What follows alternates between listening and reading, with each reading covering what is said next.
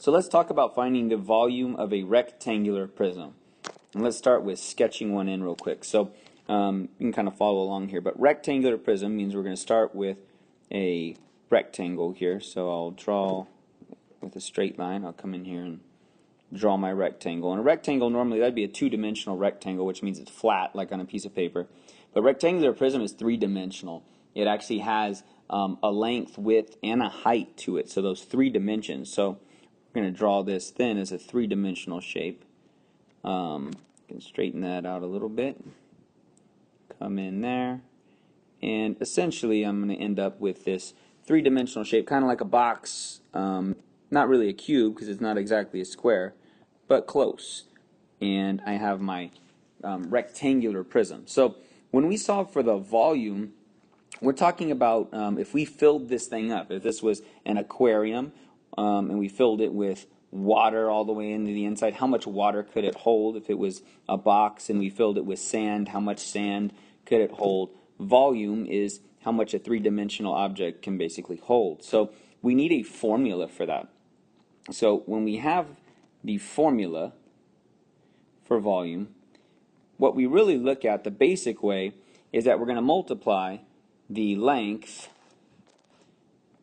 of the prism times the width and then times the height. So we actually need some measurements then if we're going to do that. This is kind of our basic formula. So let's say we had a length of 6 here. Let's say our width was, let's go with 4. Let's say our height was also 4. So this is how high this box is. So if I multiply all these together, I should be able to determine how much this box can hold.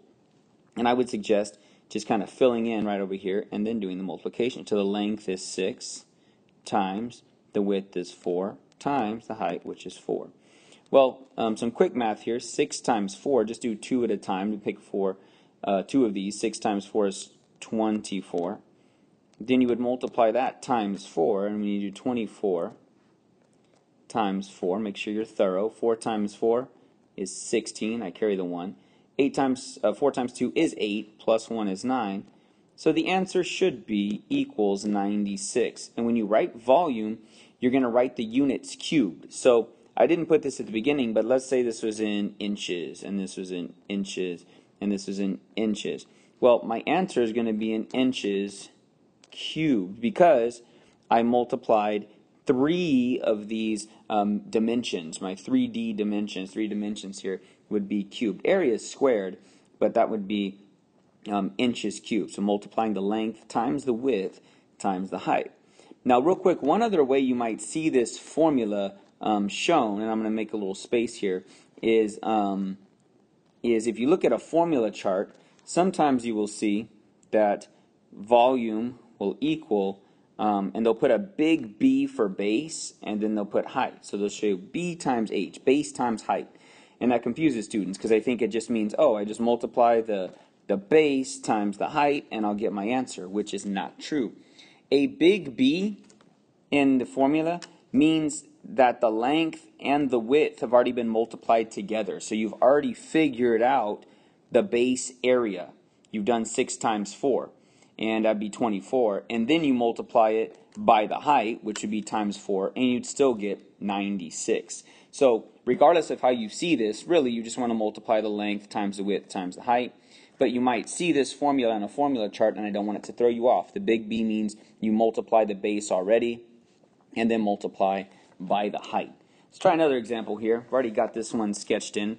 And let's put some measurements. Let's go 3 centimeters here. Let's do centimeters this time. I can write that a little bit neater, but let's say this is 3 centimeters. Let's say my width is 2.5. Let's throw some mixed numbers in here. And let's say I have 1 1/4. Okay. Now we already know our volume formula, the one we're going to use, is going to be the length times the width times the height.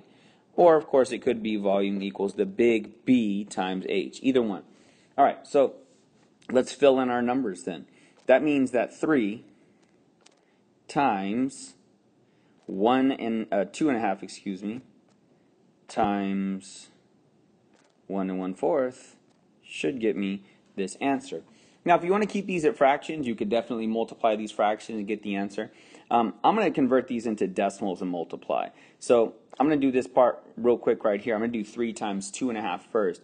And I know just off the top of my head, 2.5 is 2.5 as a decimal. And then I'm going to multiply that by 3. So 2.5 times 3. I'm going to move my decimal over here. 3 times 5 is 15. I'm going to carry the 1. 3 times 2 is 6. Plus 1 is 7. It's not 75 because I need to bring that decimal back there. And I would get 7.5. So at this part, I did that and I did that. I have 7.5. And now I want to multiply that times the height, which is actually 1 1/4. And again, I want to make some space. I'm going to go in and I'm going to multiply and turn that into 1 1/4 into a decimal. Okay? So 1 1/4 as a decimal should be 1.25. And if I do 1.25 times 7.5, I should be able to get my answer. And probably still need some room here. This is, again, 7.5 times 1.25. So let's do some multiplication here. I'm going to move my decimals here. That is 2 spaces. Here, 1 space. 5 times 5 is 25. Carry the 2. 5 times 2 is 10. Plus 2 is 12. Carry the 1. 5 times 1 is 5. Plus 1 is 6. 0 from my holder right over there. 7 times 5 is 35. So I put a 5. I'm going to carry a 3.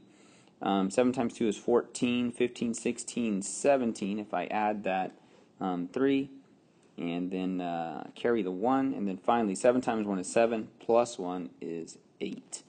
So I get 5 if I add this up. I get 7. 7 and 6 is 13, carry the 1, and I get 9,375. But I know what I really need to do is come back in here and move this over 1, 2, 3 places to get 9 and 375 thousandths right over there, which I think is 3/8, 9 and 3/8 if we have this as a fraction. That would be my answer for the volume. And again, let me go ahead and put my units up. Don't forget to put your units like I just did. This would be centimeters cubed, 3-dimensional, because I've gone in and multiplied that times that times that. One more example here, and we'll put it in, and then I'm going to urge you to pause it, try to work ahead, unpause it, see how you do. But let's sketch in real quick a rectangular prism. So let's go with my rectangle here. We're going to fast sketch one. Here, there we go, there we go. Make this one slightly deeper, I think. And giving this some measurements, I can do that a little better, whatever it is. I'm going to go with 3 here. So let's do 3, let's do 1 1/2, and let's do 4. Now remember, the volume is going to be your length times width times height, or the big B times h. And the big B, of course, means you multiply the length times the width, and you get that. So go ahead and try to solve this, then unpause it and see how you did. You can turn this into a decimal if you want, or you can do it as a fraction, whatever you would prefer. Go ahead. So I would keep it, I would turn this into a decimal. So volume equals length times width times height, which is 3 times 1 1/2 times 4.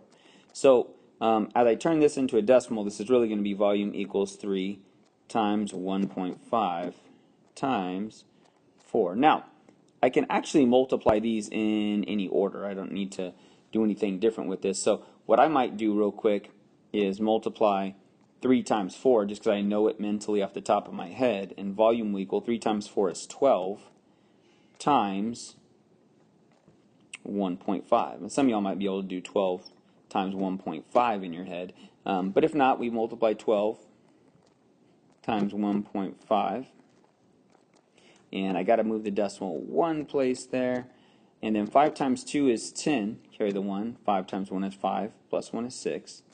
Let's go ahead and put the 0 there. 1 times 2 is 2, and then 1 times 1 is 1. So I think I get 0, 6 plus 2 is 8.